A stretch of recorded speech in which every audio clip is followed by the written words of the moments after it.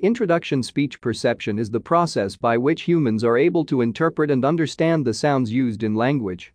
It is about how we recognize speech sounds and how we use this information to understand spoken language. Researchers have studied how infants learn speech. It is evident that different languages use different sets of speech sounds, and infants must learn which sounds their native language uses and which ones it does not.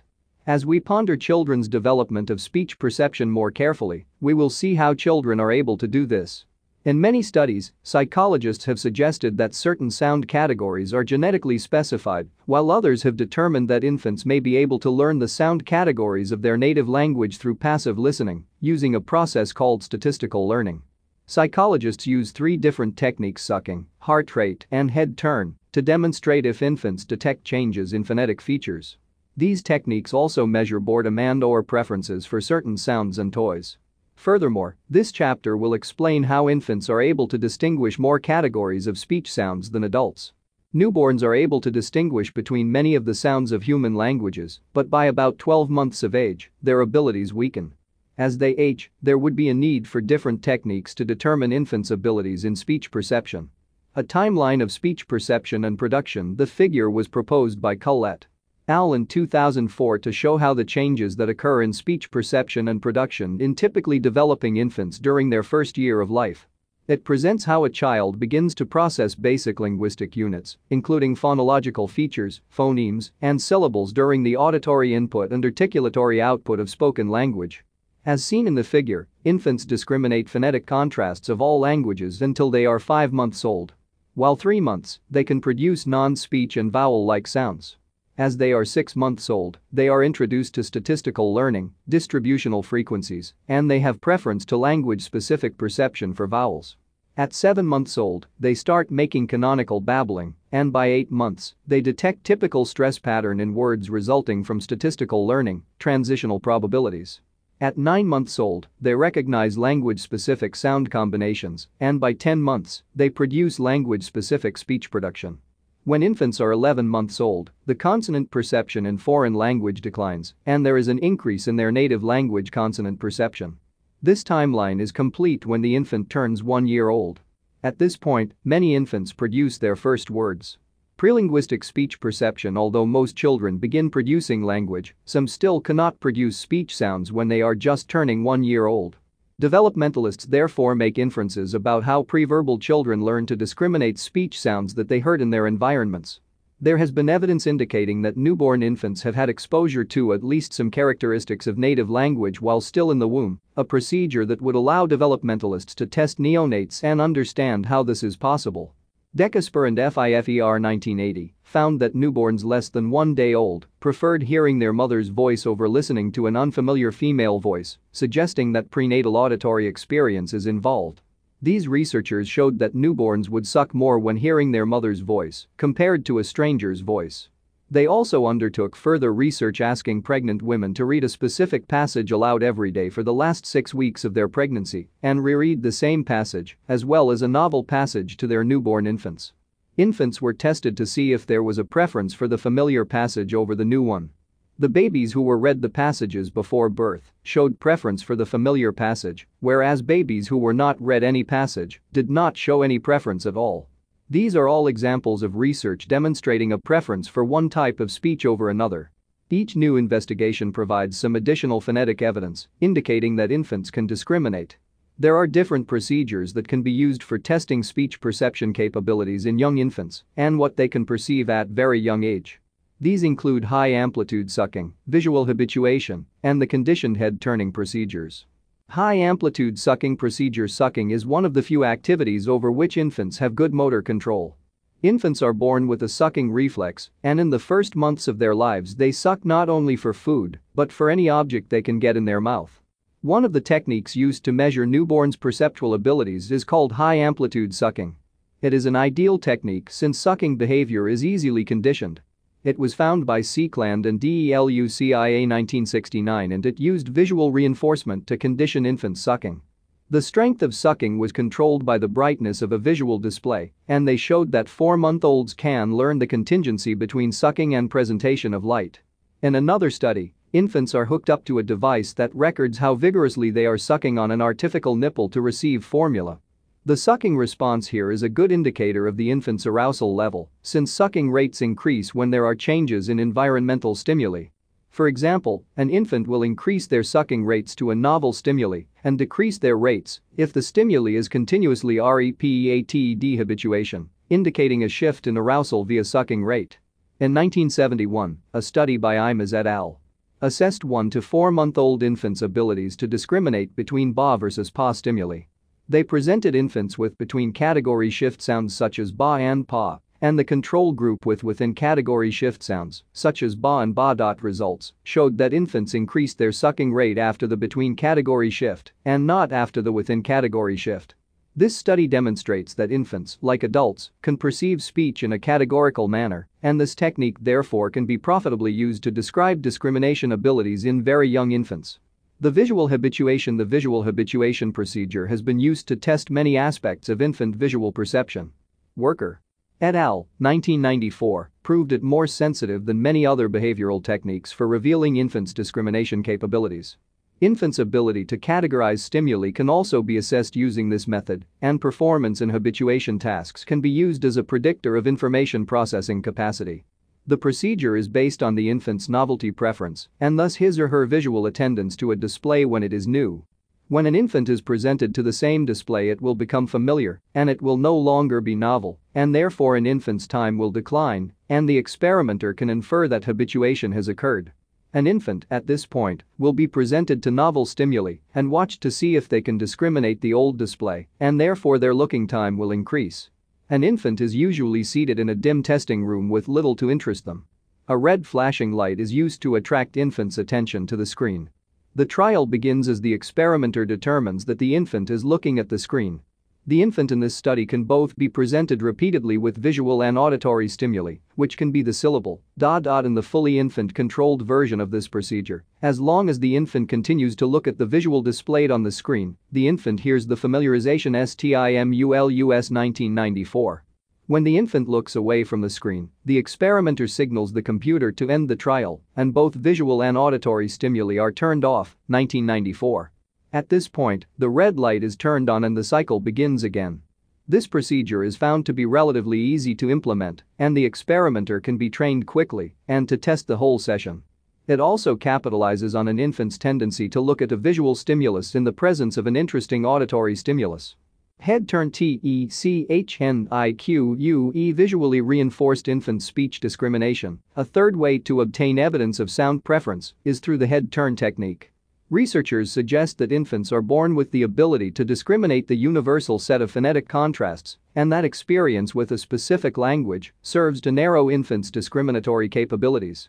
This was based on the research of infants using high-amplitude sucking technique, and it was also based on research of adults using labeling tasks. They found that the tasks used for testing infants were more sensitive, and that there was a difference in methodology rather than a difference in perceptual sensitivity between infants and adults. Therefore, it was decided that a procedure was required that could be adapted with only minor modifications for testing people from infancy through adulthood. This technique, therefore, is one of the most versatile procedures for testing people of different ages. One version of the procedure is for early infants, where it tests for habituation simply by recording how the newborn reacts to new stimuli. Another procedure tests the older infants, ages from 6 months to 1 year of age, tendency to listen to something new or to look at something interesting, like a moving toy. The infant learns to turn his or her head to a sound or to a change in sounds. The infant will always initially be more interested, meaning that they will pay more attention to the word if they notice something familiar about it than a word they are not familiar with at all. The study follows that an infant sits on the caregiver's lap across the table from an experimental assistant, and he or she is shown brightly colored toys to keep their attention and interest. The initial sound is played repeatedly and then changed, at which point the moving toy is presented. When the baby makes a correct head turn, the moving toy is displayed, and the assistant smiles and praises the infant. When there is an incorrect head turn, there is no reinforcement.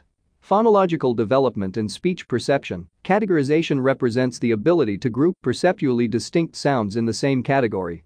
Unlike computers, infants can classify as similar phonetic units spoken by different talkers at different traits of speech and in different contexts. J. 2003.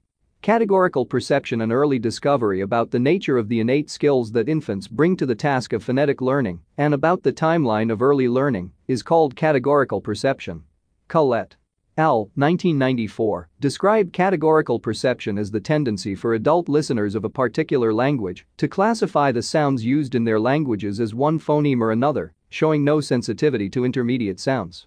It is focused on the discrimination of the acoustic events that distinguish the phonetic units. In speech, at the age of 1 month, infants can discriminate between B and P syllables and ba and pa. There are 2 tasks that are involved in demonstrating categorical perception. These are called identification and discrimination, Collette al. 1994. Experimentally, we determine categorical perception both by using identification tasks such as was that sound a pa or a ba, and with discrimination tasks such as distinguish in 2 sounds. Perfect categorical perception occurs when specific conditions are met. For example, if the identification function changes abruptly along the continuum, the discrimination function shows a peak in accuracy at the boundary between categories, with performance at or near chance within category, and also if the discrimination functions are perfectly predictable from the identification probabilities. Scott et al. Voice onset time, VOT. Voice onset time, VOT, is the length of time that passes between when a stop consonant is released and when voicing, the vibration of the vocal folds, begins. For example, B is perceived if the VOT of the bilabial consonant is less than 25 milliseconds, but when the VOT is between 25 and 60 milliseconds, then the consonant P is perceived. J. 2003. Children, like adults, after varying the VOT tables, showed poor discrimination with a phoneme category, but good discrimination across phoneme boundaries. Using the high-amplitude sucking technique, it was suggested that children habituate to sounds within a category. They would, however, increase their sucking rate when the sounds shift categories, B to P, meaning that there was a novel stimuli, a dishabituation. Critical VOT times also vary between languages. In Perception of Speech from Sound to Meaning, written by Moore et al., a cross-language study of syllable initial stops identified an important phonetic correlation of voicing contrasts, namely, the VOT. They found that stops in initial position tend to occur within 3 VOT sub-ranges across languages. Long negative VOTs that pressed the articulator release by more than 45 milliseconds, short positive VOTs that follows the release by no more than 20 milliseconds, and long positive VOTs that follows the release by more than 35 milliseconds. These 3 VOT sub-ranges illustrated that languages select 2 adjacent ones to implement their voicing contrasts. An example to this would be the Spanish and Dutch speakers when they use long negative VOTs for their voiced category and short positive VOTs for their voiceless category, whereas for English and Cantonese speakers, it is used in opposite way. This indicates that for all of these language groups, VOT perception is categorical in the sense that listeners show sharp identification boundaries between the categories relevant for their language, relatively good discrimination of stimulus pairs that straddle category boundaries, and relatively poor discrimination of stimulus pairs drawn from the same voicing category. This study also examined infants from a Spanish-speaking environment and found that they showed enhanced discrimination of VOT differences, going back and forth with the Spanish or English voicing boundaries, and it was also found the same for infants from an English-speaking environment. Moore et al. 2009. Non-humans and categorical perception. A child's ability to discriminate phonemes does not only rely on specific perceptual skills, such as speech sounds, but also on non-speech sounds. In Listening to Speech, written by Greenberg et al., researchers investigated non-humans' ability perceiving language categorically. The study found that chinchillas label and discriminate voiced BDG from voiceless PTK stop consonants in a fashion remarkably like that found for human listeners with the same stimuli, exhibiting categorical perception.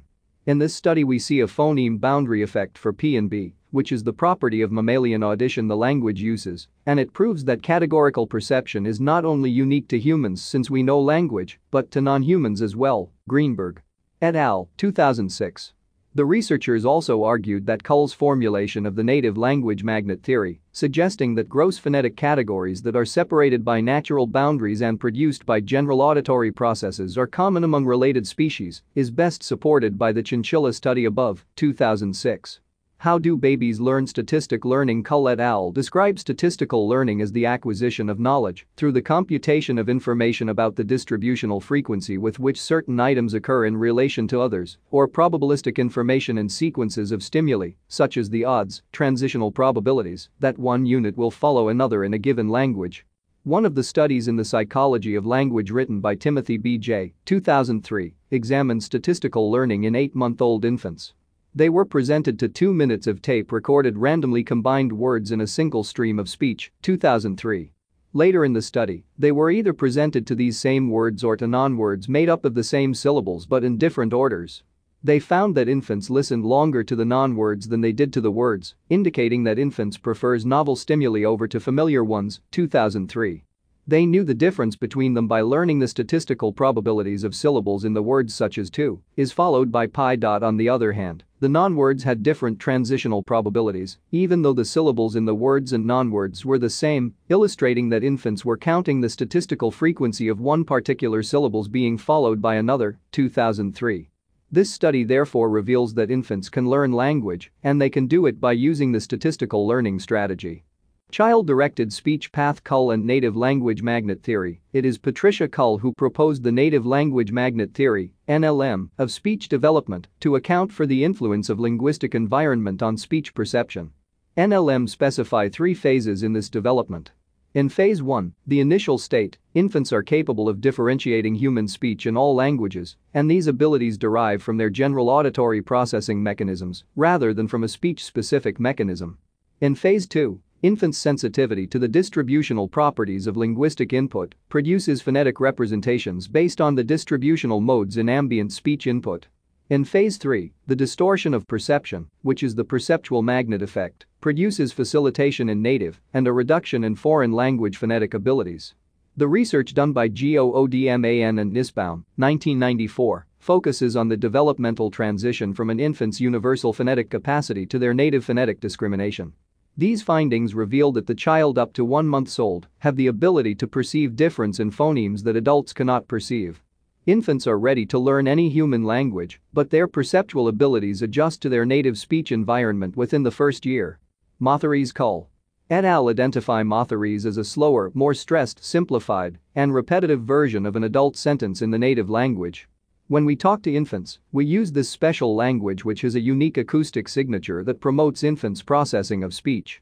When compared to adult-directed speech, child-directed speech, Matharies is slower, has a higher average pitch, and contains exaggerated pitch contours. In child-directed speech, prosodic cues tend to be exaggerated in the kind of speech that is directed toward learning speech sounds. Likewise, Matharies helps infants to analyze the structure of speech by highlighting boundaries between important units, such as words and clauses. Study examined women speaking either English, Russian, or Swedish, and their voices were recorded while they spoke to another adult or to their young infants. The research analyses illustrated that the vowel sounds, the I in C and the A in saw and the U in sue, in child-directed speech, were more clearly articulated because women were exaggerating all of the acoustic components of vowels which benefited the infants, Cull et al. 1994.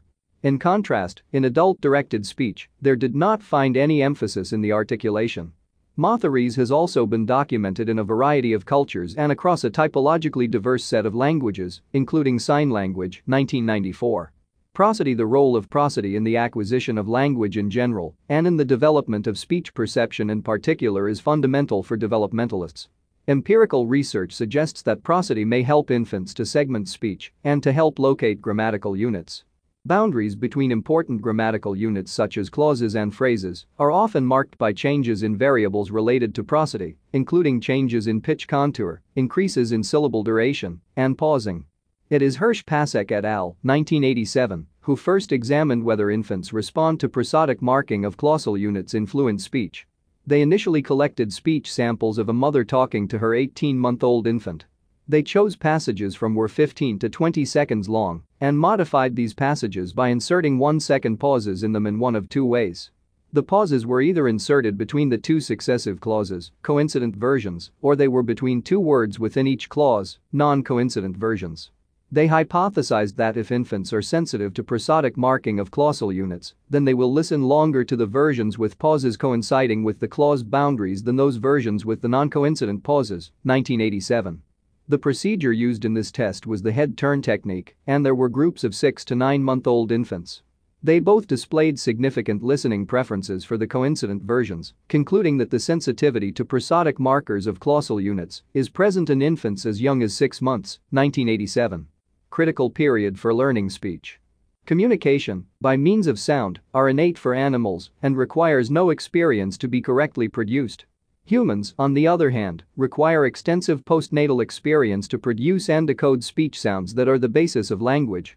Language acquisition during the critical periods require hearing and practicing abilities in deaf children. While most babies begin producing speech-like sounds at about 7 months babbling, naturally deaf infants show distinct deficits in their early vocalizations, and such individuals fail to develop language if not provided with an alternative form of symbolic expression. Fitzpatrick D. et al., 2001. If these deaf children are exposed to sign language at an early age, however, they begin to babble with their hands just as a hearing infant babbles audibly. This suggests that regardless of the modality, early experience shapes language behavior. There are other children who have acquired speech but lost their hearing right before puberty. These children also suffer a significant decline in spoken language because they are unable to hear themselves talk and thus lose the opportunity to refine their speech by auditory feedback. 2001. An example of a pathological case is given in a situation where a girl was raised by deranged parents until the age of 13, under conditions of almost total language deprivation. Despite the training later in her development, she was never able to learn more than the fundamental levels of communication, which led the researchers to support the importance of early language experience.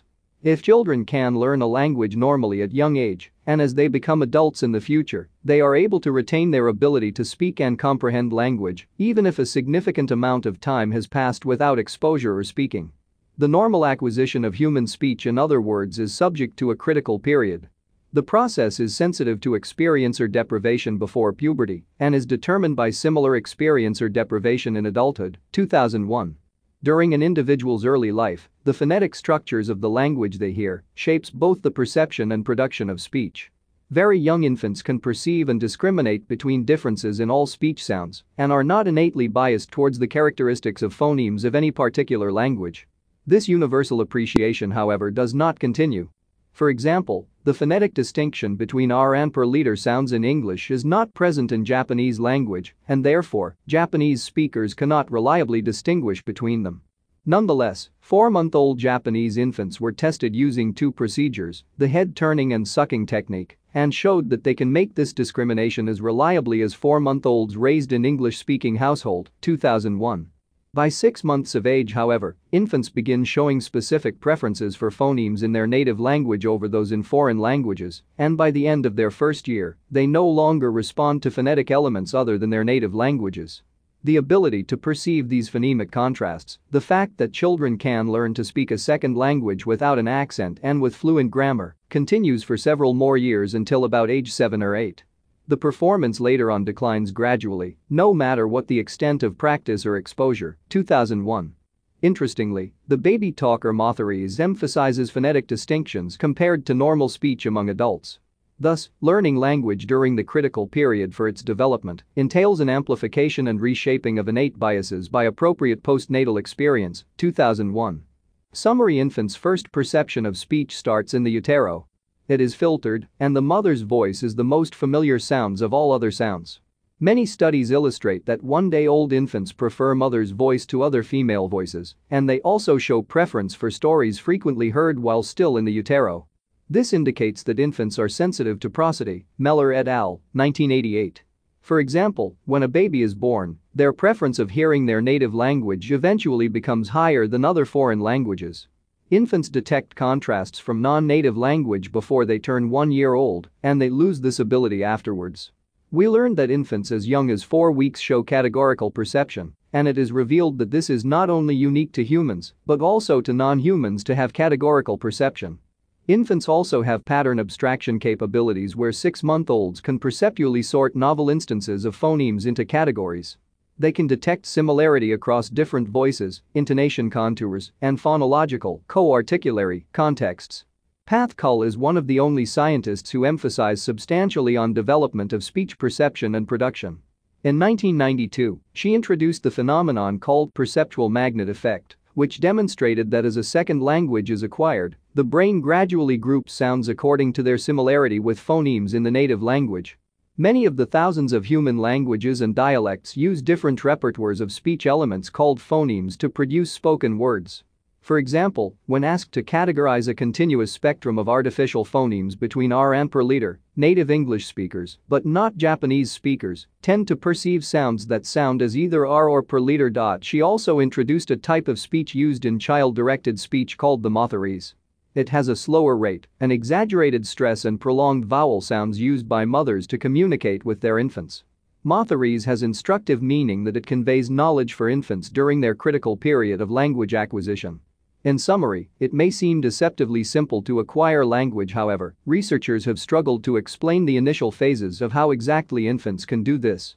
At all levels, language learning is constrained, meaning that perceptual, social and neural factors affect what can be learned, how, and when. Identifying these constraints on infant learning and how they reflect innate knowledge will be a continuing focus in the next decade.